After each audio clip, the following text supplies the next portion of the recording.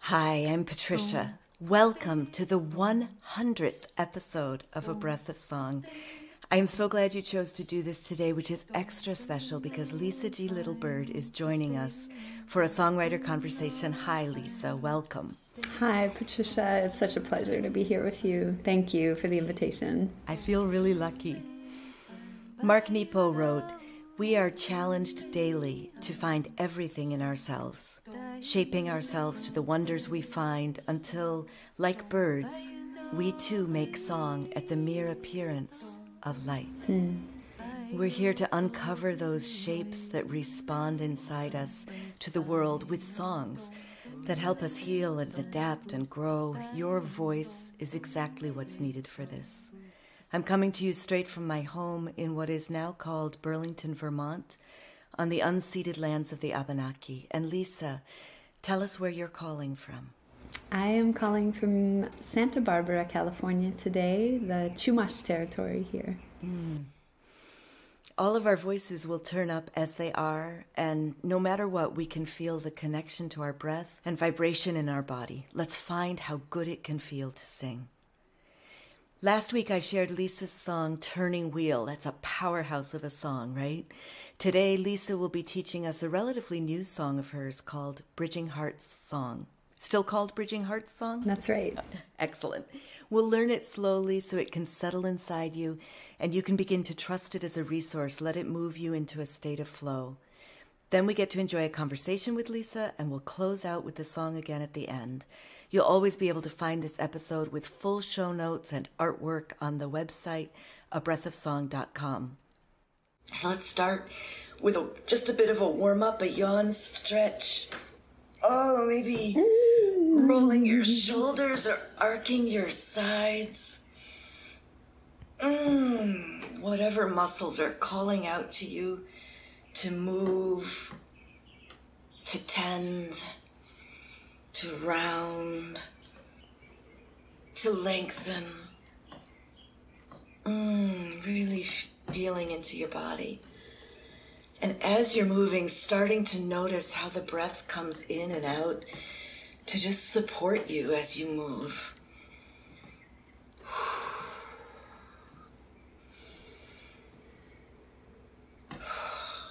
And noticing especially as it comes in, it can widen your rib cage. And as it goes out, it can release. As it comes in, it can widen into your belly and the sides of your abdomen. And it can take something with it. And you can let it drop into your pelvis, widen your hips,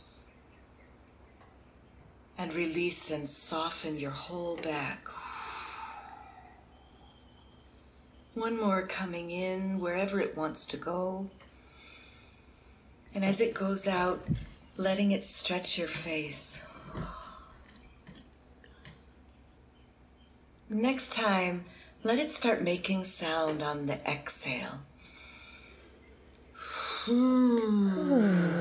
However that sound appears. And again, in. And letting that sound start to roller coaster.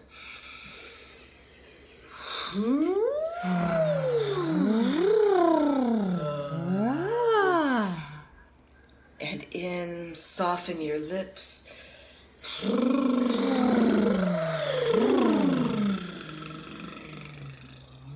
Maybe in one more time and making Baba Yaga sounds. And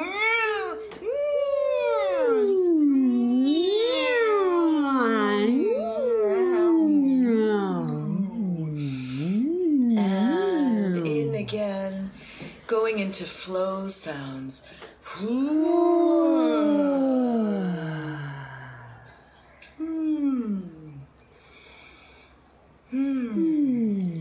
Beautiful. Lisa, I'll turn it over to you to share the song.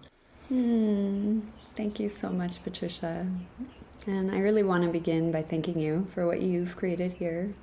It's really remarkable, and what a service to our singing world. Really impressed by your coordination, your expertise, your devotion.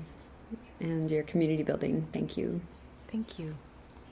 This song, Bridging Heart Song, I really see all songs as sorcery. They're spells, and that purpose is to shift energy inside and outside of our being, and that when we create vibration with intentionality and focus, that it changes our state of being in our mind and in our hearts, and therefore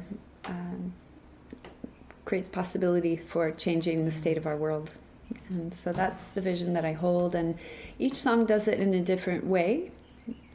Turning Wheel is an activating song, and it's a lot of community songs, it's designed to create beauty through harmony and through the layered parts, and the intersection of the nuance and the notes is part of the sorcery. Mm-hmm.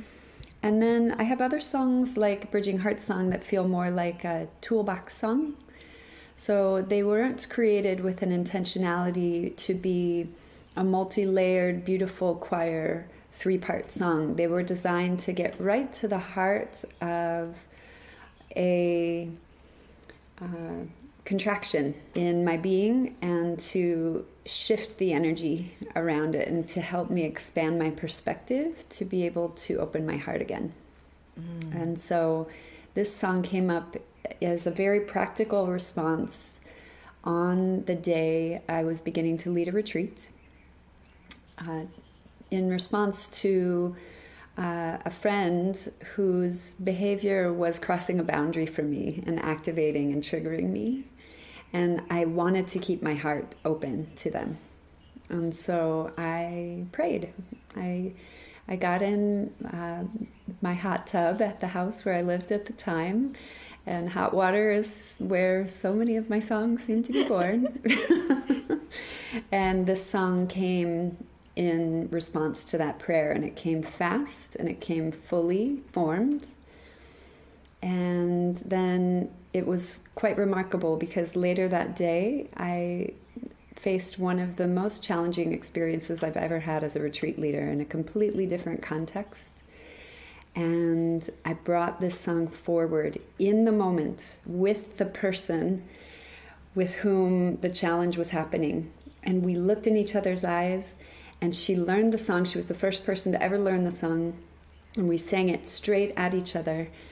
And it was one of the more profound moments I've ever had in singing in community, and truly using the spell of a song collaboratively to shift the energy and to open our hearts to the circumstance that was happening. In this case, neither of us had a particular problem with each other, but with a circumstance that was extremely difficult. And we used the song to build our courage. Beautiful. So I wanted to give that backstory, because it's really essential to the heart of the message of the song. Beautiful.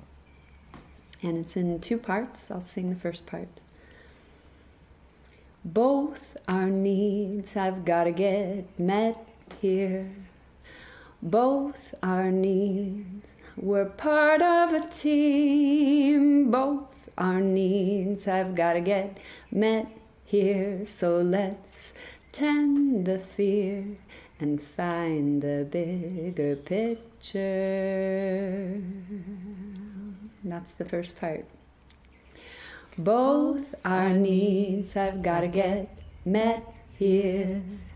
Both our needs, we're part of a team. Both our needs have got to get met here. So let's tend the fear and find the bigger picture.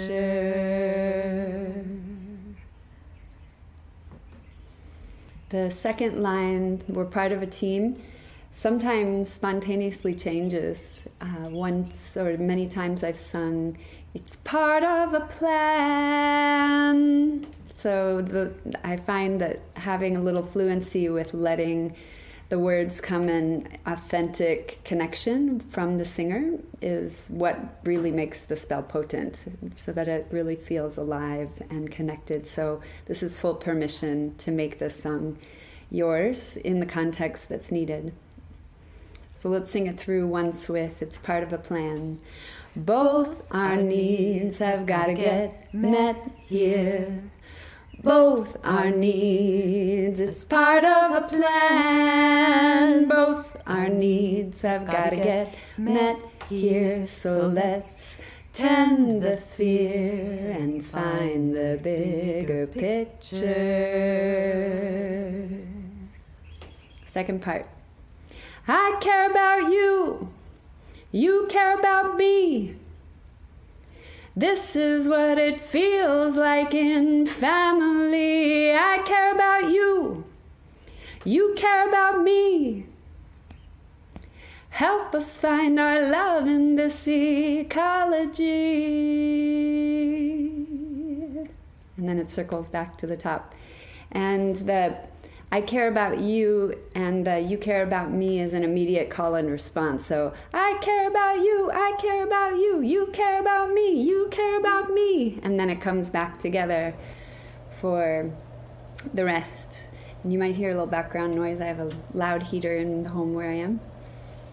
I'll sing that whole second section.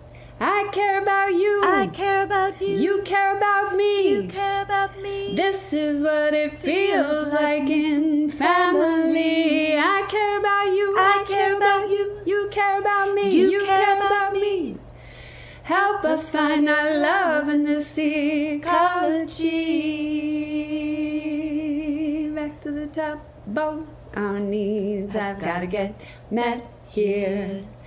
Both our needs, we're part of a team. Both our needs have got to get met here. So let's tend the fear and find the bigger picture. I care about you. I care about you. You care about me. You care about me. This is what it feels like in family. I care about you. I care about you. You care about me. You care about me. Help us to find our love in this ecology. Both our needs have got to get met here. Both our needs, we're part of a team. Both our needs have got to get met here. So let's tend the fear and find the bigger picture. I care about you. I care about you. You care about me. You care about me. This is what it feels like in family. I care about you. I care about you. You care about me. You care about me. Help us find our love in this ecology. Both our needs have got to get met here. Both our needs, we're part of a team. Both our needs have got to get met here. So let's tend the fear and find the bigger picture. And find the bigger picture. And find the bigger picture. Whew. I'm so moved that you chose to bring that particular song, Lisa, because I've been doing one of the things that I've been exploring this year for myself is collaboration and tending partnerships and all of the questions that that raises and all of the history that I deal with for myself in trying to bring as much of a forgiven self as I can to partnership. I think relationship is the masterclass of the life that we live, and finding ways to keep our hearts open in conflict is the most challenging thing that I've ever found, and that every spiritual teacher that I know seems to agree, that that's the final frontier. The old spiritual adage, if you feel like you're enlightened, go spend a week with your family. Yes, yes, indeed. Yeah, absolutely. Or try to collaborate with a singing group or any group of people.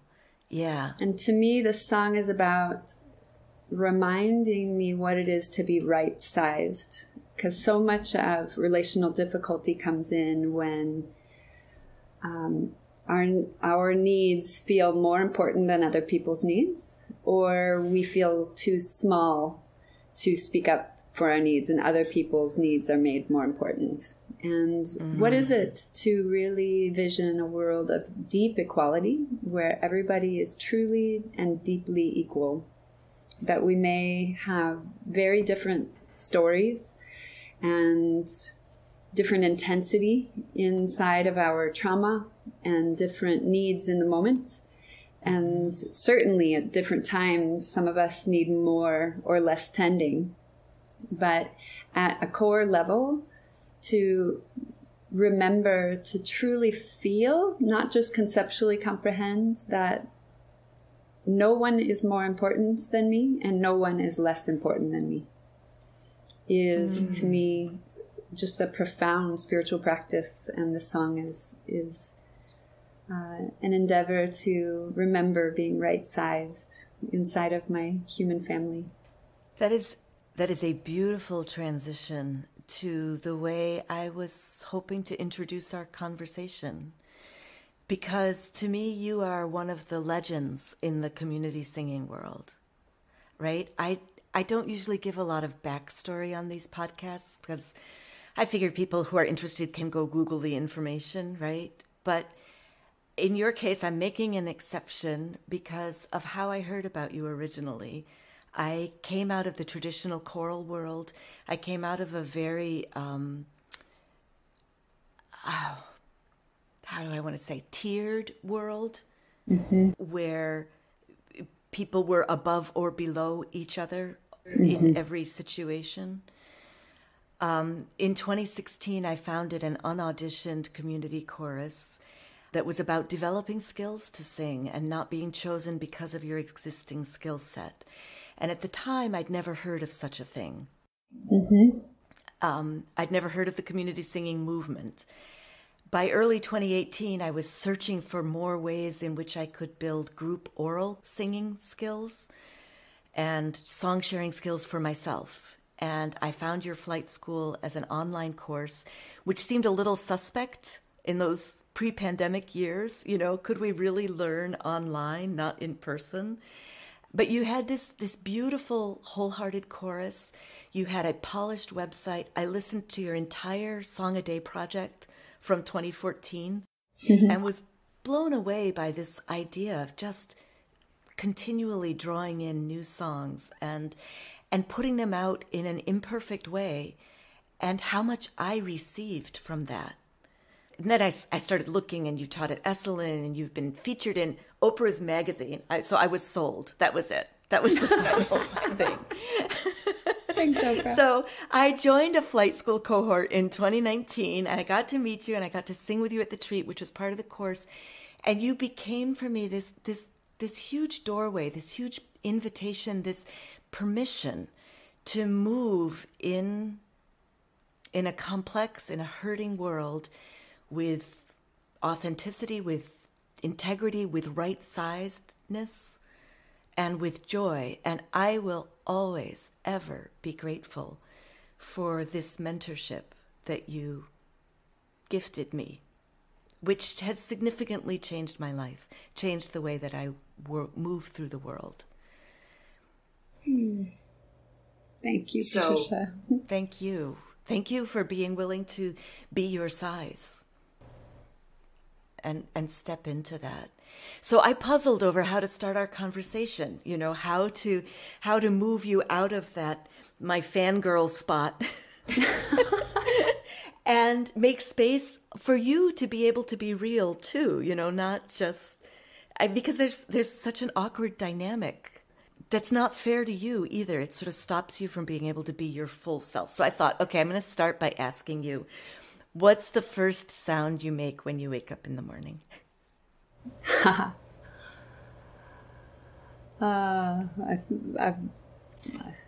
humbly admit it's frequently a groan in response to my alarm. What does that sound like? Oh. I'm curious, why do you choose to wake with an alarm? Well, my life is quite full, and my sleep is irregular sometimes, and so it's ideal, of course, when I have the spaciousness to be able to wake organically, and that does happen, but I'm often just getting the sleep that I can get before another big day, and that's where I am right now. What's the very earliest song memory you have? What comes to mind is singing in my choirs as a child. I was very active in music as a kid, and I have vivid memories in my elementary school and in my church, singing the songs that really opened my heart. And while this predates actual authentic memory from in me, my parents actually audio taped me singing at age 1, and I have 11-second clip of me singing at age 1. So of course I had to ask Lisa to send me this clip, and I'm going to insert it right now. Here it comes. La la la la la la la la la la la la. What's your name? Gato. How old are you? 1. And my mom was an opera singer, so music was always in my home since I could remember. And so it's just been a very natural and organic source of expression and inspiration since truly before birth. She was actively touring in an opera company while she was pregnant with me, and I also use song as company, in my childhood years. It was a different age, in the 70s in Iowa. There wasn't nearly the level of kind of parental supervision that I see is mainstream culture standard now. It was really like leave the house in the morning with your big wheel at age 5, and then my mom would hoo-hoo at 5 p.m. from whatever friend's house I was at within a 3-block radius. I would hear it and come home. And I would walk around my neighborhood. I remember walking to elementary school, and I would sing my kind of journal entry to myself and to God.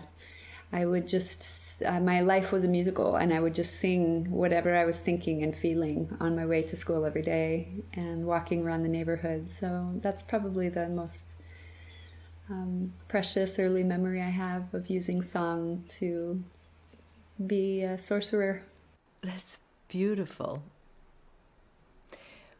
How did it evolve from there? Did your voice always stay a companion to you, a familiar companion, or did it go through stages, shifts? Did you find yourself distanced from it at any point? Certainly.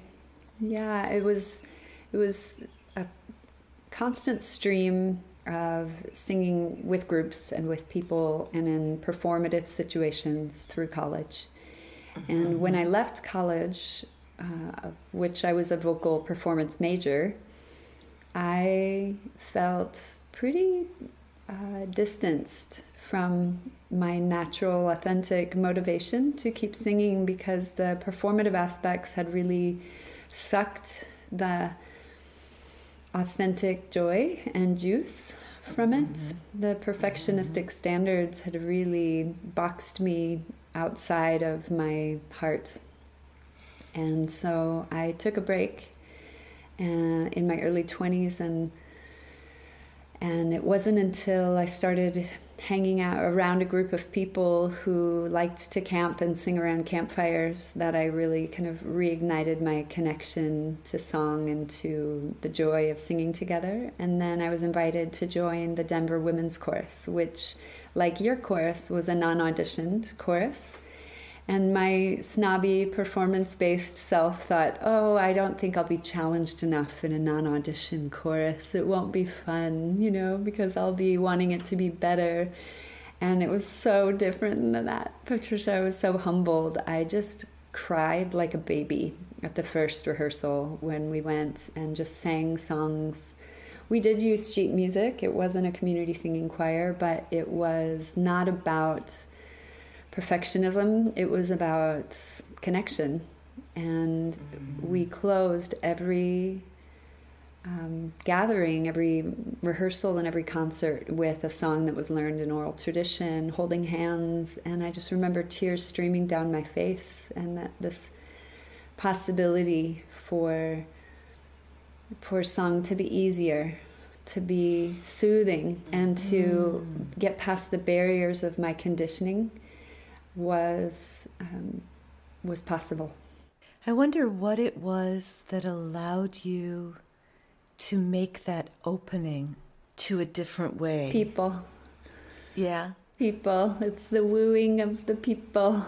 Uh-huh. Somebody that you love invites you to do something long enough, you're probably going to do it. Let's woo each other. Yeah, let's woo each other into song making. I love that. So you already talked about your hot tub being a good place for songs to appear. Most definitely. How else do you invite songs into your life?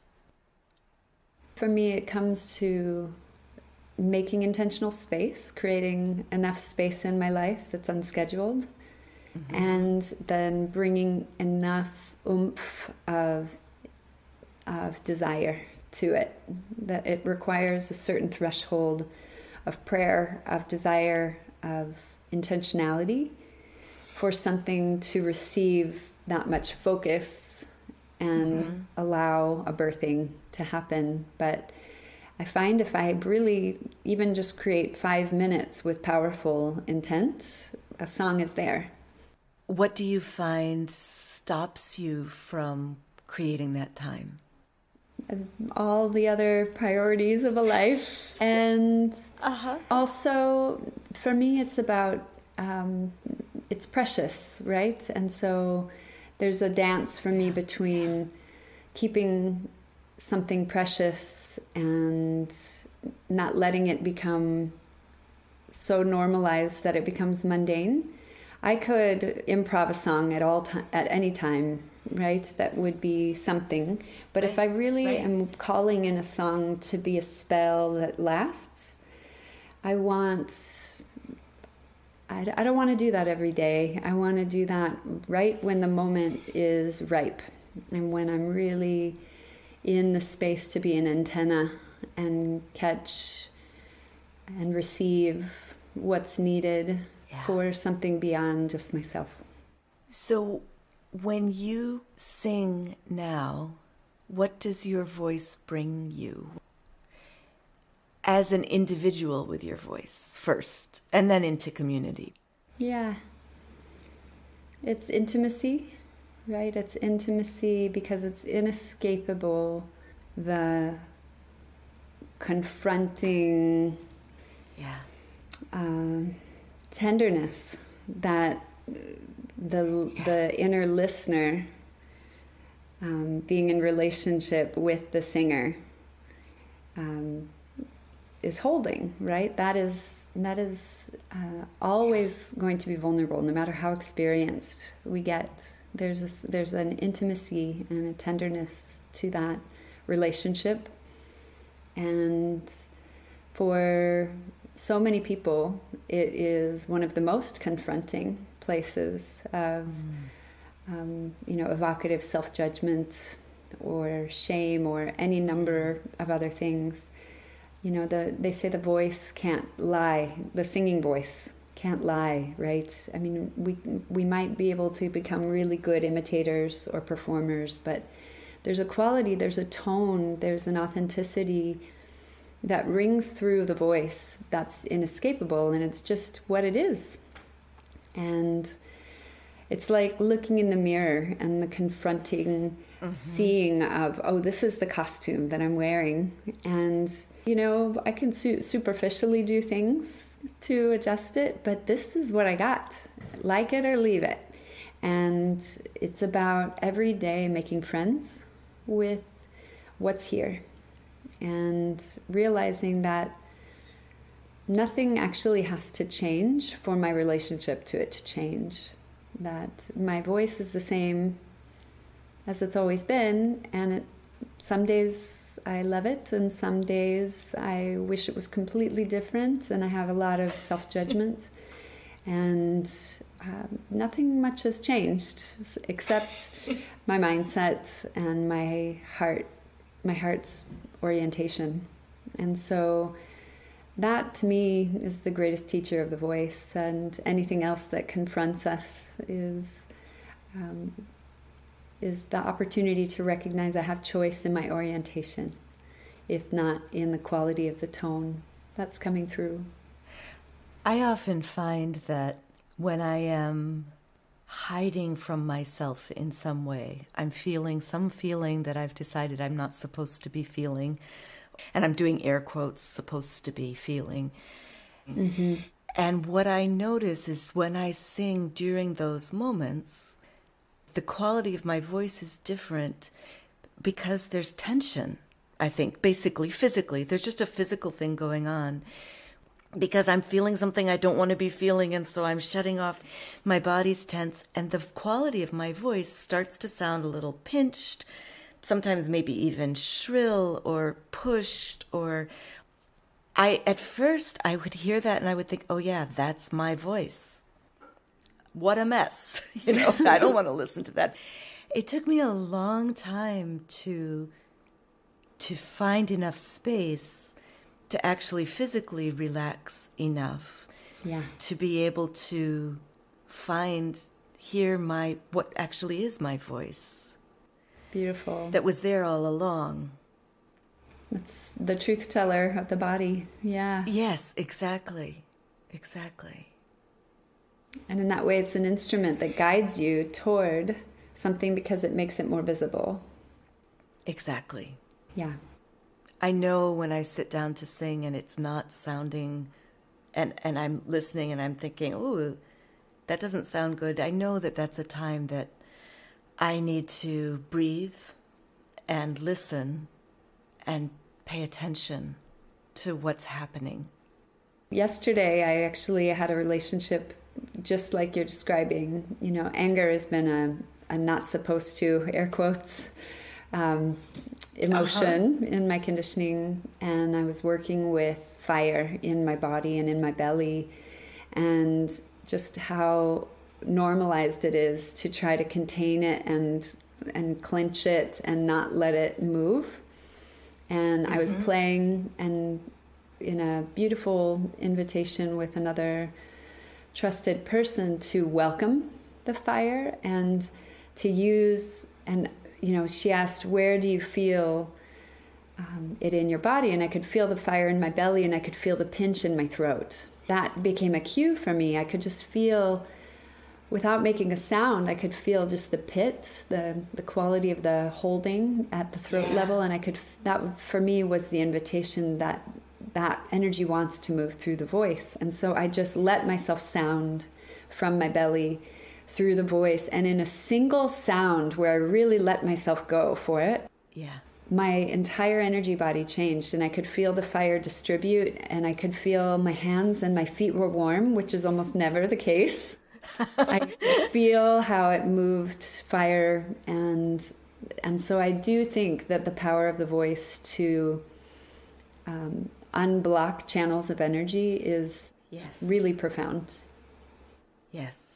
And it's really, going from a musical geek perspective, it's really fascinating because in order to use our instrument to its full capacity, we need to engage all the way down into the pelvis, as well as then muscles in the stomach, muscles in the diaphragm, muscles in the intercostals, and release through the throat, release open space through up into the face, and our we can vibrate, literally vibrate our entire bodies with this instrument. And of course, like any vibration, if it hits up against tension or tightness, that stops or damps the vibration, right?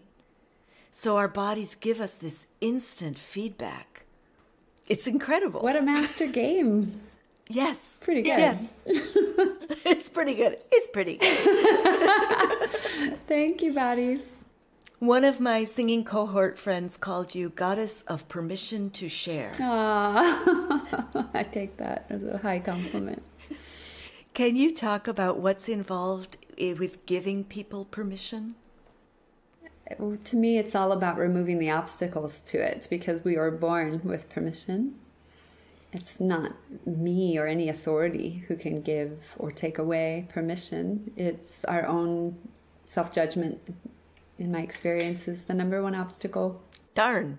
I thought I could just call you up and say, okay, Lisa, I need permission now.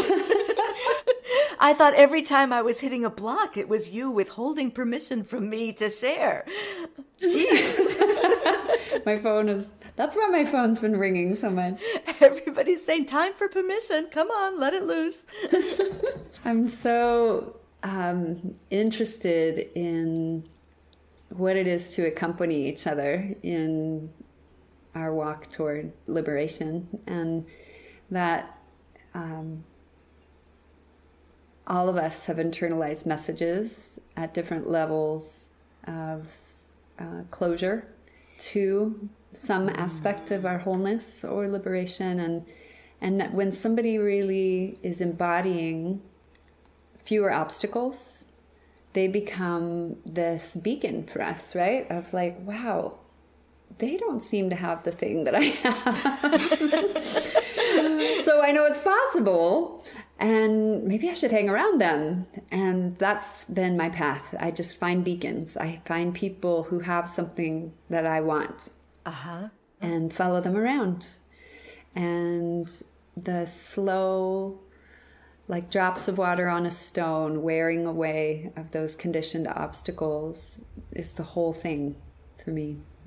And once we find ourselves in a community and a culture that doesn't support those obstacles remaining held up, then they have a real force to reckon with that they usually can't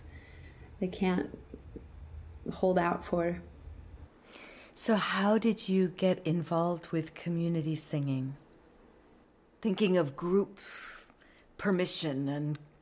Totally. I mean, like all good things, I feel like it's all been a giant unfolding surprise. It's not been me sitting in a room or with my journal like, I am going to create ba-ba-ba and I'm going to find ba-ba-ba. And, you know, it's not that linear.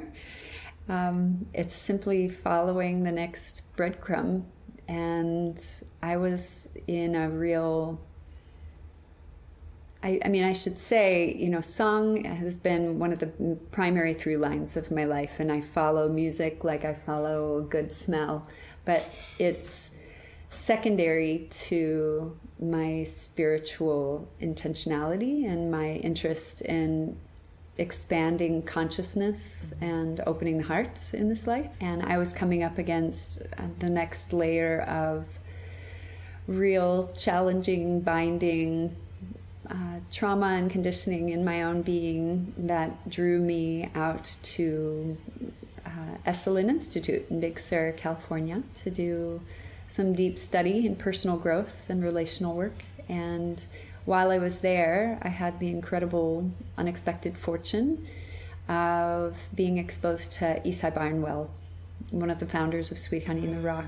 And she would come out every year and lead a week of singing in the African American tradition.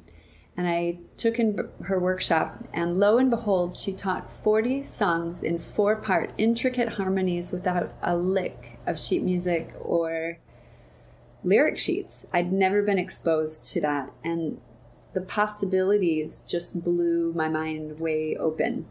And everybody was talking in the workshop. The participants were saying at lunch and so forth, like, how does she hear all the harmonies in her head? And there was a part of me going, I hear the harmonies. I can do that. And it didn't occur to me that that was an unusual skill and that I'd actually had enough exposure and training in music to have a real gift already in my wheelhouse that I didn't know was a gift.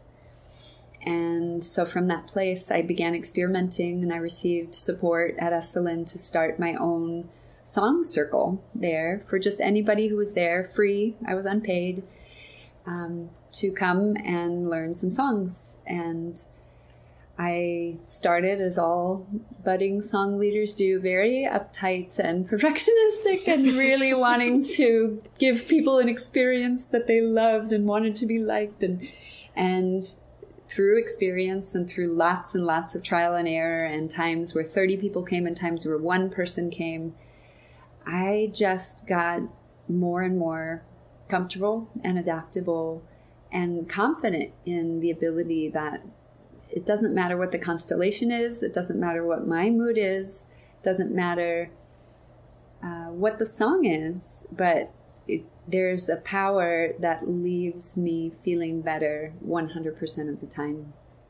I love that you're focused on what you were getting out of it, no matter how many people were there, because it's so tempting. I think many song leaders and many people who sing in groups as well tend to kind of evaluate a group's success on the number of people who are showing up. So right. Understandable. Yeah, absolutely. I really, because I faced that so directly and concretely so many times, I got to really ask the question, would I rather know that I have changed one life deeply, or that I've touched 30 people's lives in a way that they may or may not remember tomorrow? And it became so clear I was more interested in the vertical than the horizontal, more interested in depth. Mm-hmm.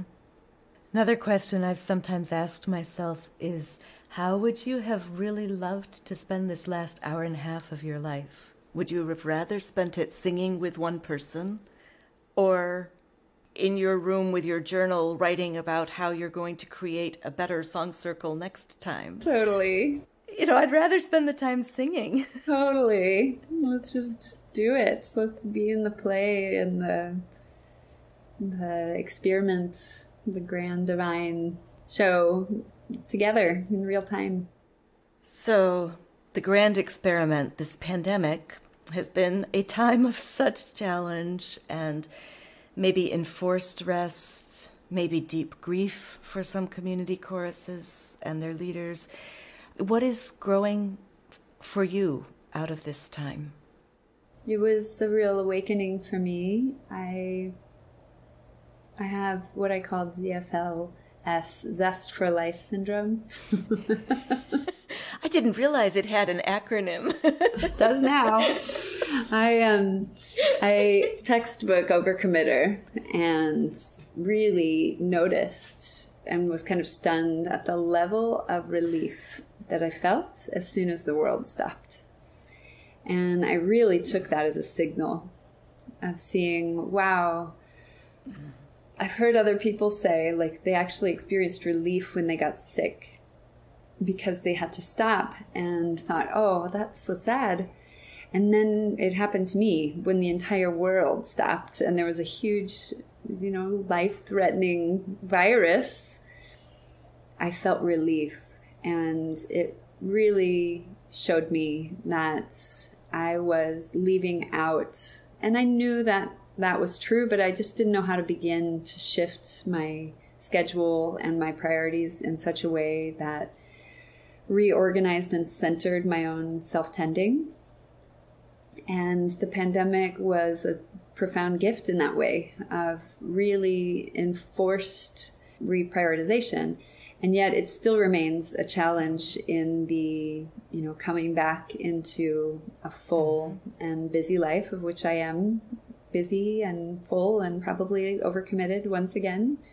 But it has a different flavor because I'm absolutely unwilling to sacrifice my health and my somatic connection to my own heart and belly in the day-to-day experience of my life. And I'm getting better at making fewer promises and better at using that space to show up wholeheartedly for what is present. And there is grief in that, because I can't do everything that I was doing before and hold and lead community in the ways that I was doing that before. But it has refocused my vision on the depth that I mentioned I'm so oriented to, and realizing that means I won't be able to maybe touch as many people and hold as many people in my sphere, but the ones that are here, starting with myself, above all, deserve my focus and love without distraction. I've been noticing coming out of the pandemic as we are, that I am not taking on as much yet. And it's because I don't feel I have the capacity for it. And I don't know whether I ever will again. There's a beautiful humility in that to me, and calling of a rising for more leadership. And that feels to me really appropriate. That there was, in the vision of being right-sized, if I'm overcommitting, some part of me is believing that if it's going to happen, I have to do it. And I take a stand that is a false premise. Yeah. And that it's taking space from someone else. Totally. So you were asked to do some difficult things as a community choir leader, I think. And I'm wondering if you'd be willing to talk a little bit about them. Maybe starting with just the question of, as a community leader, when issues arise that are not just somebody singing the right notes or not, but maybe there's a divorce between two choir members, or a serious conflict between two choir members, or maybe somebody starts ghosting the choir and never lets you know why they didn't come, or does let you know in a confrontational, difficult way. Aside from singing the song, now we have this song that's a tool that we can use when difficult issues arise. What is your process of responding? Yeah, I don't have a formula. I wish I could say, here's the magic. But I do know the power that patient, loving presence has to change all circumstance for the better. And something that, the hard lesson of leadership is that leadership comes with the vulnerability of being extra visible and projected upon, right? When we stand in front of groups, then we become real prime targets, perfect people for people to overlay their expectations of anybody in a leadership role. And it became really clear for me pretty early that if I took that personally, I would not last. And so it's painful, when negative projections come forward. And, honestly, the majority of the projections tend to be positive and life-affirming and boosting, right? But I also could feel like it was a different quality. Like when there's a ego boost, it doesn't feel actually good to me. I was going to say that's also a kind of boxing in or not being seen. That's also a projection. Totally. What feels really good is authenticity and getting real. Yeah. And so I think holding in my leadership of community singing a boundary that the purpose of our connection is sung is crucial, because then all the other conflicts and things that life is rife with fall underneath and are metabolized inside of that container.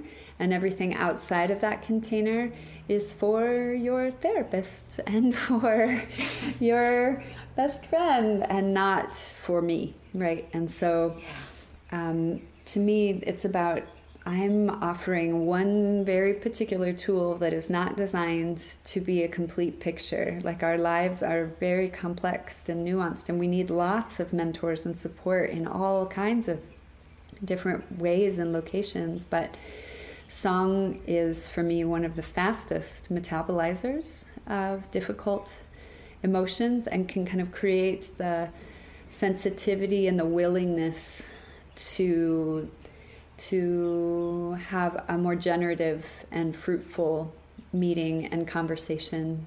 And so a lot of it is getting clear with what my job is and what my job isn't. And a lot of it is also really being willing to be somebody's villain.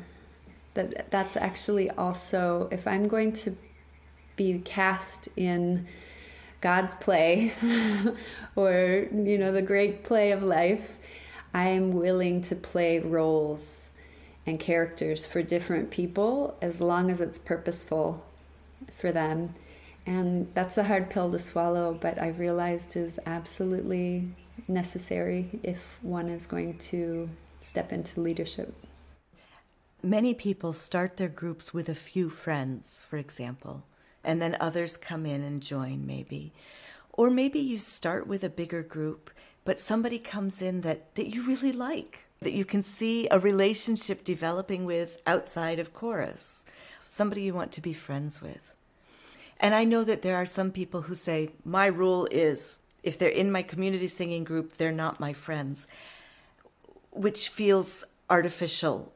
How do you deal with the fact that the way that we are humans, the way that things work, we end up attracted to some people more than others? Yeah, I've never seen it as a problem. I just follow the intelligence of my body, the way life moves through me, my attractions and aversions. I trust them, and I don't think they need to be problematic. And I think taking a stand and knowing that without apology, all of us have natural attractions and aversions. It's the foundation of our authenticity, yeses and nos that come through our bodies. And that if we don't follow them, we create dis-ease. And so it doesn't strike me as problematic in any way.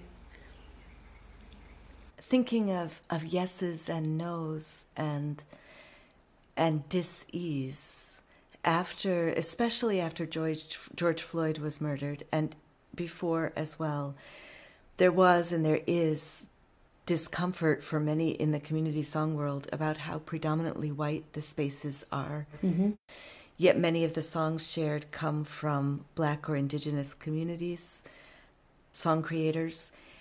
And shortly after George Floyd's murder, at least then, I was aware that you were being asked specifically to step into the role of helping the community song-leading community navigate grapple with this question. Talk to Oini about how you took that on, what you did when you were asked to tend this issue. It was less being asked to tend it than it was feeling like a natural extension of my commitment to my relationships, and that I was building relationship with beloved members of our community who are Black or African heritage or other heritage, and we're having big feelings naturally in this perfect storm. And love for me says, as the Lawrence Cole says, takes care of everything that's near, the Hafiz poem that he put to music so beautifully. And so my love said, how can I tend you to these beloveds in my life? And what I kept seeing and hearing was visibilize, visibilize what's happening. Let's name it so that we can begin to bring energy, focus, and healing toward it. Because what happens is the cultural mainstream attention span is very short. It's the span of a news cycle. And if George Floyd was yet another news cycle where there was a bunch of interest and engagement for a week and then it all disappeared again, then that almost feels worse than nothing happening. And so it was a kind of a gauntlet of really laying down, saying, I'm not looking for your attention for a week. I'm looking for your love for a lifetime. And that was a deep transmission. I really heard it at the core of my being, and that my capacities are dynamic. They go up and down in terms of what I can actually do, but my commitments and what I prioritize are the path that I walk in my daily life for the rest of my life. And so it really underscored the need for the right-sized prayer, because really what we're talking about is, in undercurrents of unexpressed racism, there's a conditioned belief that some are more important than others, and their experience is more important than others. And if I take a stand that that's not true, I have to face the ways that that arises in my day-to-day experience, and face the shame that arises in response to what I find. And that takes a lot of courage, and it really takes a community. And so my interest is in just supporting true relationship building for a lifetime that really holds what it is to have an experience of being in a white body, and what it is to have an experience of being in a black body, and how different those worlds are in this culture. Thank you. Talk to me about the practices that support you in being able to be aware, in being able to tune in being able to notice what the message was that you were getting for yourself. What lets you hear that? I'm a devotional being. I really believe in prayer and a relationship with something greater than myself. And so my commitment to make space for devotion and for listening to a higher guidance is the core of my life experience. It's a non-negotiable, and it's deeply integrated and embedded into my way of being. And so I think that's probably the answer to what you're asking. I'm going to ask, you don't have to answer. I'm going to ask about specifics. How does that, does that turn into 4 hours of chanting between 10 and 2 each day? Or is that 20 minutes of a moment when you wake up? Or how do you turn that into an actual practice? Yep, totally. So it starts in silence to me. It starts in really making space for non-distraction. It's a hard world to find silence in, and it's the most precious commodity to me. That all song is born from silence, and so I seek silence frequently, and I love making space to sit in silence without agenda.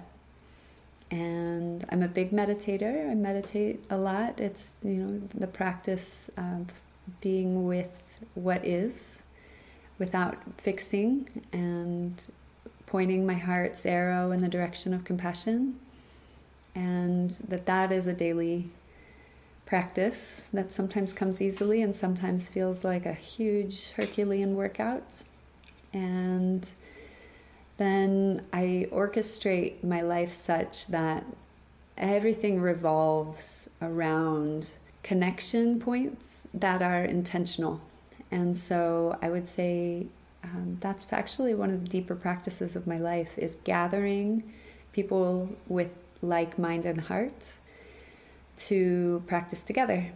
And so the 4 to 10 hours of chanting for me does happen on a regular basis, not every day by myself, but in groups. And those opportunities to come together and practice and deepen in a very powerfully intentional way have given me glimpses of what I'm here for. And then the rest of my life is spent making myself open enough to find that quality in my day-to-day experience.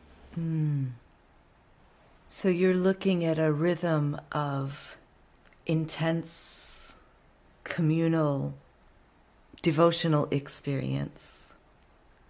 Yeah. Followed by daily life where there's a feeling that's familiar now. There's something that you recognize and can watch for and create space for in the in-between times. And I find, really a lot of my work is my personal work is getting comfortable with the mundane is devotional.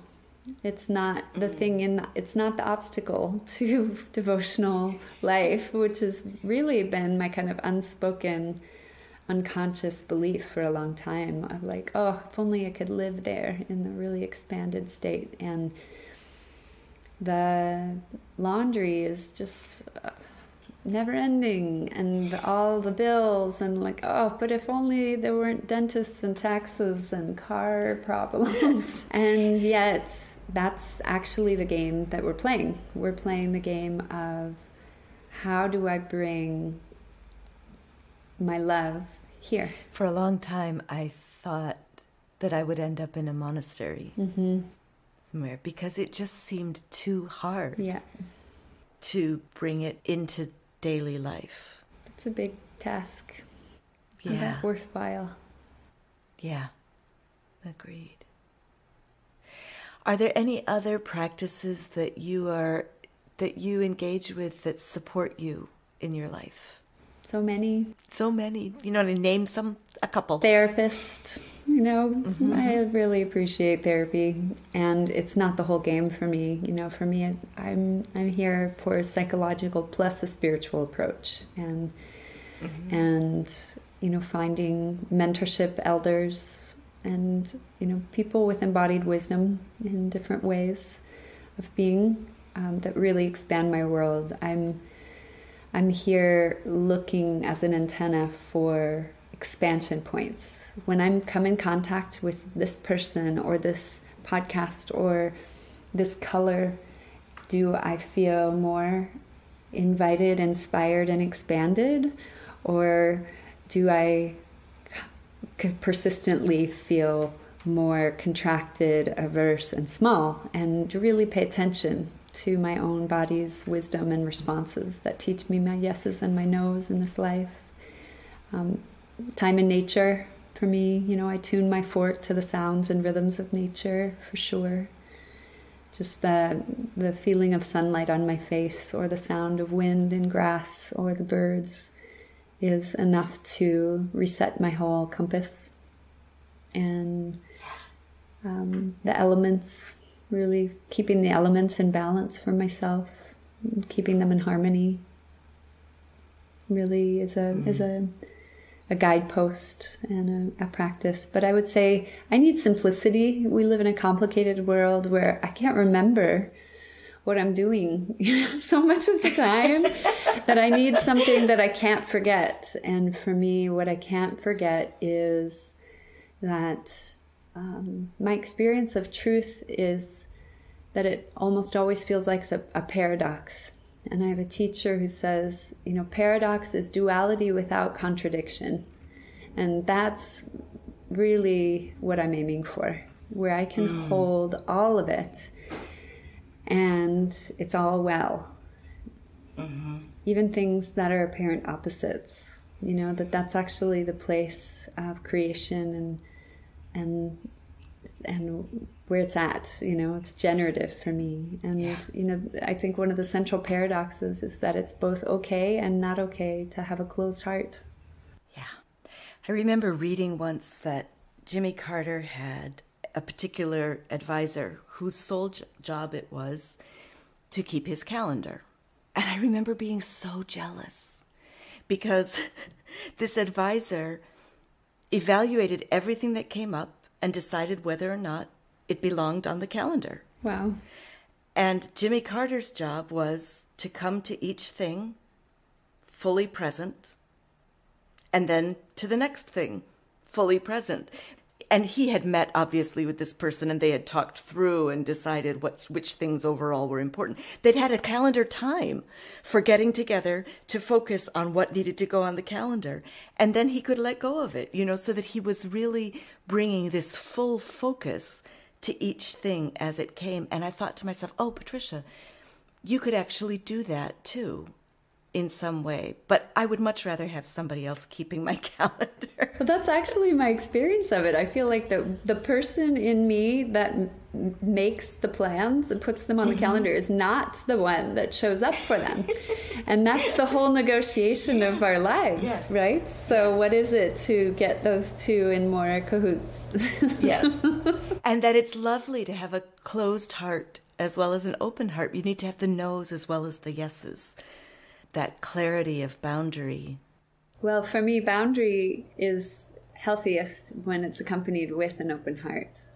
That open heart doesn't mean yes. And I actually think that's one of the biggest mistakes that we make, is believing that if I have an open heart, I have to say yes to everything. And it's definitely not true. Right. It's the presence or absence of I wish you well inside the no. Yes. Yes, absolutely. What are the biggest questions that you're carrying right now? You named one of them, how to do this both and. Yes. I think, the big central questions haven't really changed a lot in my life. They just come in and out of focus or new layers of understanding. But I'm pretty interested in. It's a hard one to articulate, but we live in a culture and a world full of constraints and rules and norms, right? There's normative behavior and non-normative behavior, for better or for worse. And when we get to a certain level of non-normative behavior, we are categorized as psychologically unwell or to be incarcerated or any number of other, negative things. Air quote, negative things. And I'm pretty curious about that intersection of allegiance to my body's intelligence, and when that deviates from normative behavior, when it's appropriate to come into harmony with the normative culture, and when it's appropriate to take a stand in my authenticity. And so that's another reason why I have so much respect for communities that are historically marginalized, because most of their lives are experienced that way, right? As gender non-conforming person, or, any number of bodies, lives, trauma stories, self-expressions, lots of artists. Their natural movements are deemed strange at best, and perhaps deeply bad and judged at worst. And so I'm really looking at that in my own being and holding what's what, when's when, what's the time to really be in harmony with the whole, and what's the time to be deeply in alignment with my own knowing of truth. And I think that tension is actually creating new harmonies, and that's what I'm looking for. That's where the juice is for me. Is there anything that you're excited about right now that you'd like to share? So many things. the first thing that comes to mind when you asked it is the children. I really think keeping our gaze on the kids. I don't have children in this life, but I am an auntie to many. And when I just picture their face or receive a voice memo from my friend's 1-year-old saying, "Happy singing, Lisa, hi." Everything in my life feels unimportant. And the whole perspective comes back to, I think we're here to have fun. And can we take a play from the 1-year-old's playbook here and just remember our natural state is presence and joy. We have a video of our granddaughter when she was 1 year old. She's 3.5 now, but when she was 1.5 or so, going down a slide that was about the same height as she was, a little plastic backyard slide. And she went down it, shoop, and she got down to the bottom and she looked up and she said, "Whoa." That was trippy. That was this wild experience. Completely authentic. Whoa. Exactly. Right? Exactly. Yeah. Lightning round questions. I almost skipped them. How could I do that? What's an album that was really important to you? I've spent hundreds of hours listening to Peter Gabriel's soundtrack for The Last Temptation of Christ called Passion. That soundtrack was deeply influential, and he's one of my... Yeah, I'm his fangirl. Fabulous. What is your favorite soup? Soup. Ooh. Soup. Oh, so many soups. So many good ones. How to choose. Potato leek. That's a way to choose. What is a sound that you feel strongly about? It doesn't have to be a beautiful sound, or it's just any sound that you feel strongly about. The first one that comes to mind is negative. It's like the strength of my aversion to car alarms going off without cessation. I feel trapped in hell. Yes. Yes, I hear you. I absolutely hear you.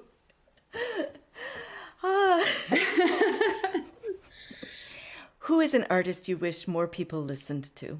Oh, that feels impossible. I think what I would want to say in response to that is the artists that are near you that aren't on the radio yet, like really beautiful. Like listening to the people in our own communities, especially the ones that we don't immediately relate to. To me, that's where bridging happens, is like listening to an album that isn't my instant, oh my God, yes, but really kind of the more I listen, the more I find appreciation. I think reaching for those artists is just a really beautiful use of our energy.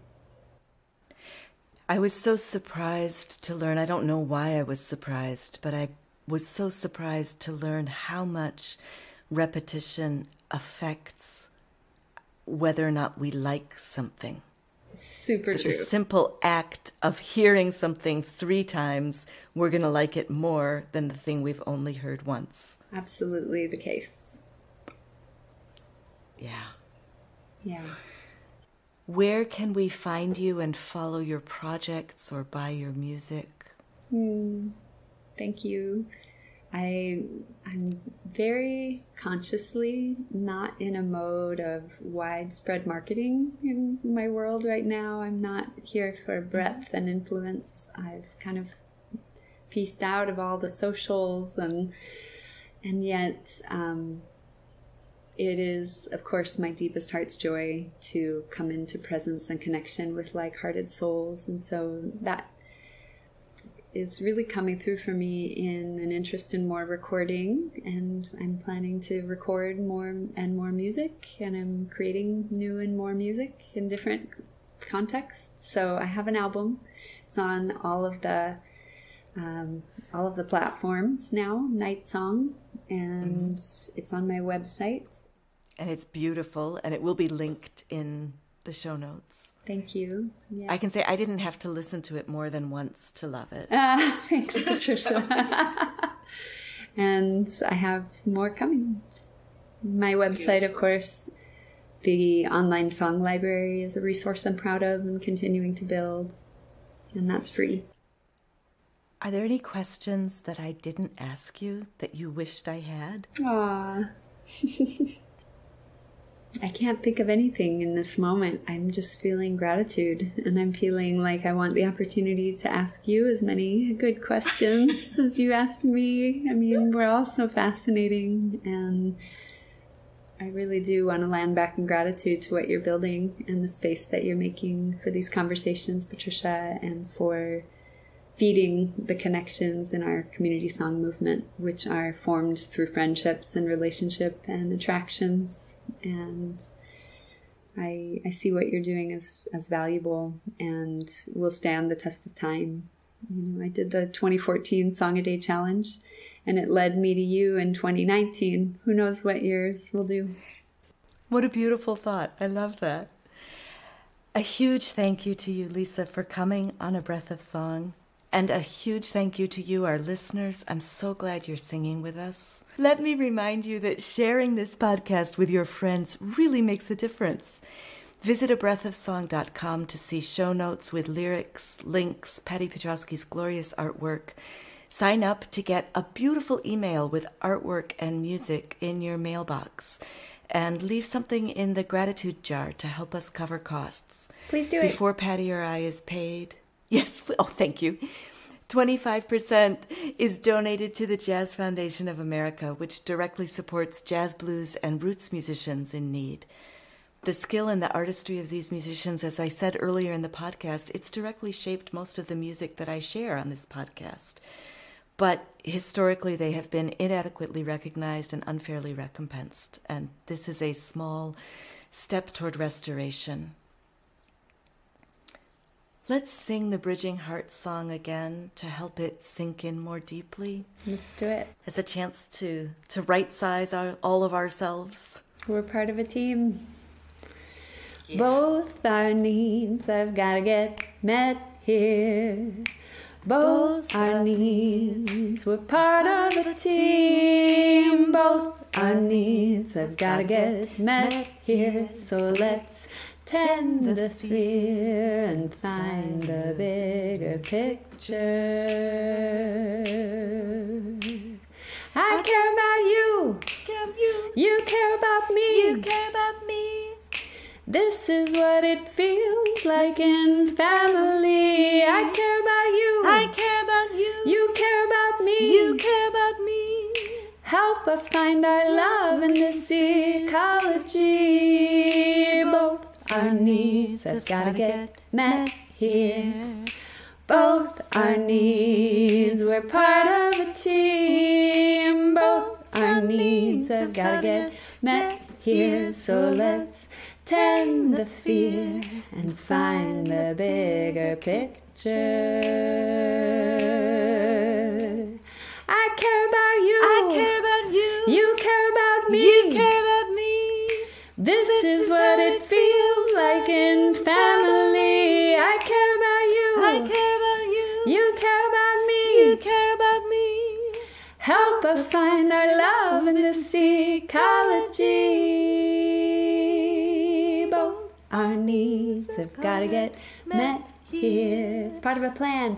Both our needs. It's part of a plan. Both our needs have got to get met here. So let's tend the fear and find the bigger picture.